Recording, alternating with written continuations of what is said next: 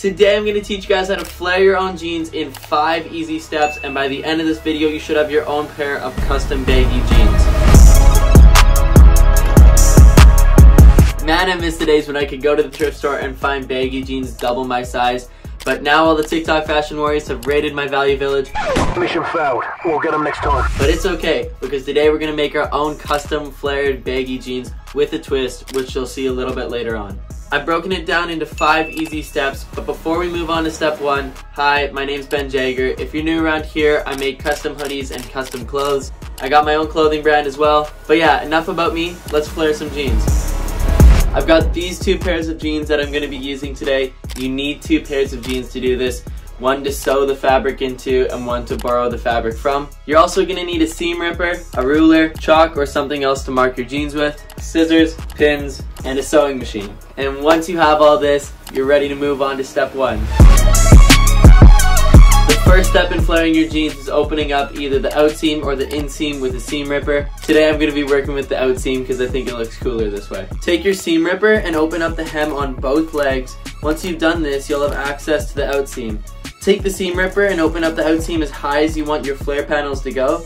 Do not rip all the way up. You're just going to complicate things later on. Once you've done this, your jeans should look something like this. And at this point, we're ready to move on to step 2. The next step is determining how much denim we want to add to the flare. Now take your second pair of jeans because we're going to mark out a triangle to cut out from them. Here's the twist that I'm going to do on my pair. I'm going to use the waistband as the new hem on my flare piece. It'll make sense when I'm actually doing it. Measure out how high you ripped the outseam because this is the measurement we're going to go off of. For me, that was 26 inches. Now you need to decide how wide you want your flare to be. I'm going to go with 7 inches. 7 divided by 2 is 3.5. So I'm going to mark 3.5 inches on either side of my straight line. Now I'm going to connect the dots and make a triangle. From here you need to add a seam allowance. I'm going with 1/2 inch seam allowance. That's pretty standard across the board. If you're doing a regular hem, you'll want to add the appropriate seam allowance for that. But because I'm using the waistband as my hem, I don't need to worry about this. And now we're ready to move on to step 3. We've got our flare panels traced. Next step is to cut them out. Take your fabric scissors and cut along the seam allowance lines. And once you got your panels cut out, you're ready for step 4.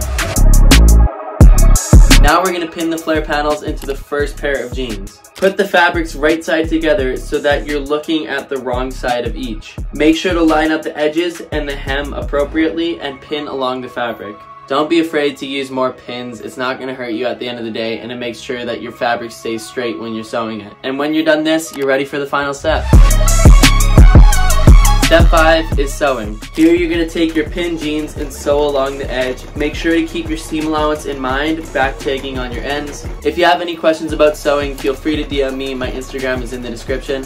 Now repeat steps 4 and 5 again for the other edge, and to finish off the outseam, clean up the top of the triangle if needed. Now you can choose to leave your hems raw or not, but if you want to finish them, just fold it back in and sew along that line. And if you follow all those steps, you should end up with something like this.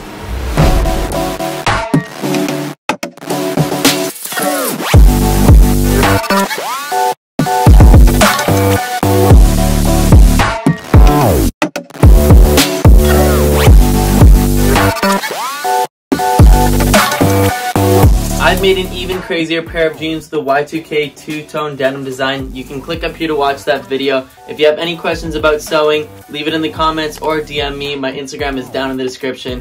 Thank you so much for watching, guys, and I'll see you in the next one.